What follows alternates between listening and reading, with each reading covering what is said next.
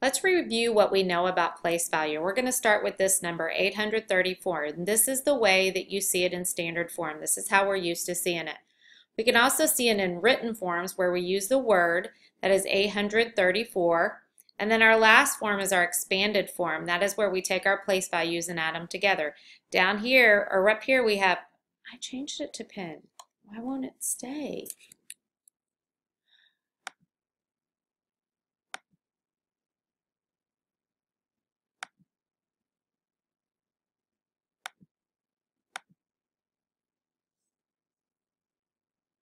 Let's review what we know about place value. We're going to start with this number, 834, and this is written in standard form. This is how we're used to seeing it.